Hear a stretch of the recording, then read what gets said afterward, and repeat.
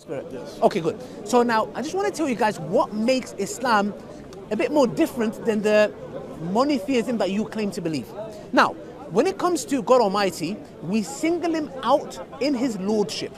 Meaning the following, yeah? This is Tawheed al-Rububiyyah. Meaning, we believe that God Almighty is the one who has created us, maintains, takes care, and provides for us. Yeah?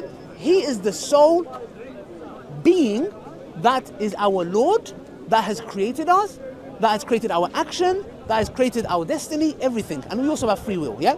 So we say that we don't give that title or those attributes to nobody. We don't give it to Muhammad, peace be upon him. We don't give it to Jesus. We don't give it to Moses. We don't give it to Abraham.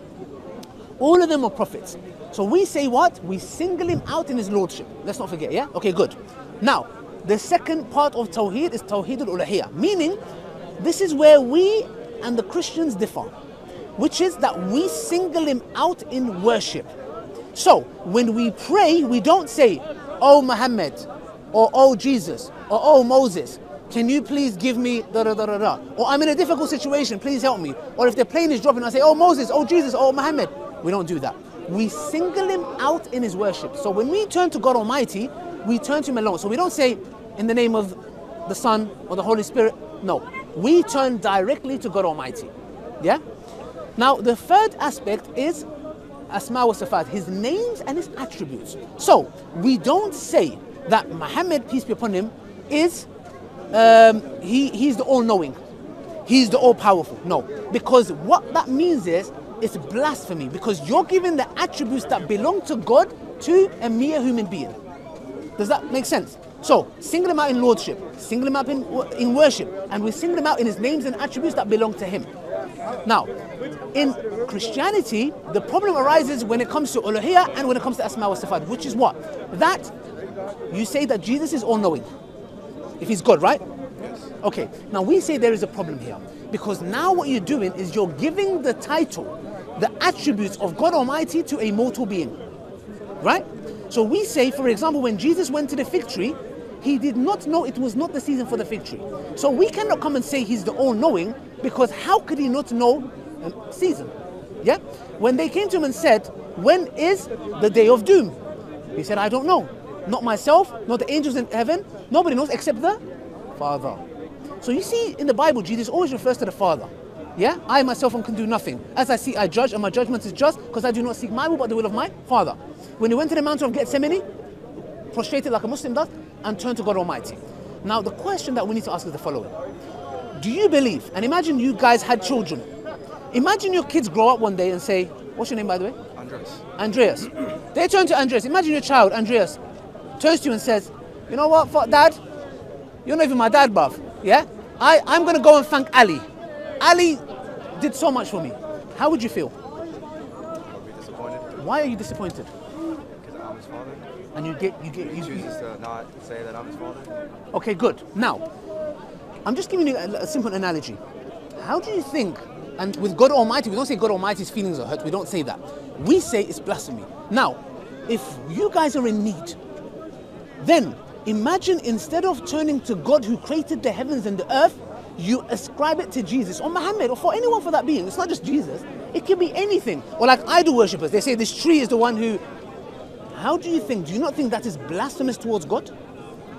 I think so. Okay, so what we're saying as Muslims is this. Let's come to common terms between us and you that we worship God alone. Very simple. And it's maths. 2 + 2 is 4. Quick maths, yeah? Okay. I think I heard one rapper say that. I wasn't listening to it, yeah? It's haram. Music is haram. So, the point is what?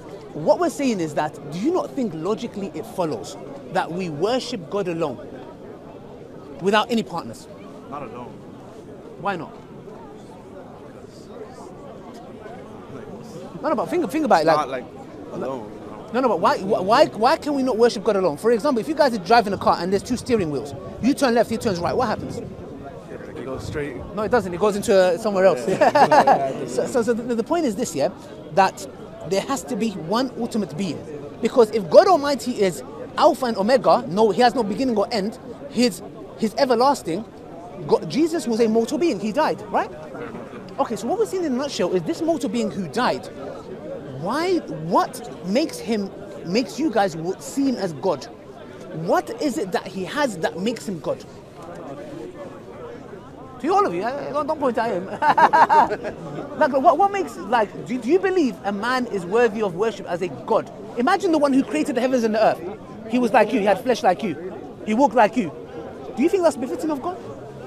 Yes. How? How does the all-being, how does the one that's all-knowing become ignorant? How does the one that's powerful become so weak that he's nailed to the cross? Okay, so what I'm saying is in a nutshell, look, I'm not here to corner you. I'm just trying to thought-provoking discussion. Do you get what I'm trying to say? I don't want to come this across like I'm, trying to win a point. I'm not trying to do that. I'm sincerely thought-provoking, yeah? But what I'm just saying is this, brothers, yeah? Let's think about that. If we can get hurt by our child not appreciating us and giving the credit that we've done to somebody else, for God Almighty is the greatest form of blasphemy that instead of thanking Him, we go and thank Jesus. Or as Muslims, instead of thanking Allah, we go and thank Muhammad. Peace be upon him. Do you get what I'm trying to say? So that's it. That's our belief as Muslims. Do you have any questions? Have you read the Quran before? Quran? The Quran. Have you read it before? Can I get you that? Can you guys get you a copy? No, I'm good. Thank you. Okay. All right. So okay, you have a right to not.